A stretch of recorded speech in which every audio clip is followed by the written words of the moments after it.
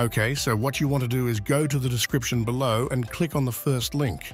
When you do, you should see this page. Here is the install button you want to click on where it says latest release of Bloxstrap.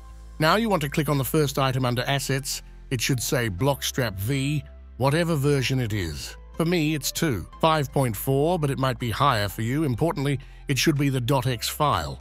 You might get this saying you need to install .net. Don't worry, this is an official Microsoft product, so it's all Gucci. Just click yes like I did and it should automatically install. When it's finished, just open the exe file that has been installed.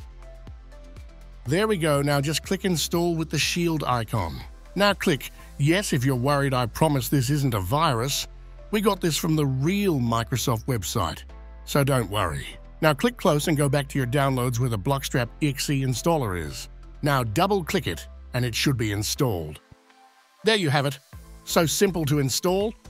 Next time I will show you how to get amazing shaders using Bloxstrap. So yeah, see ya. Bye-bye.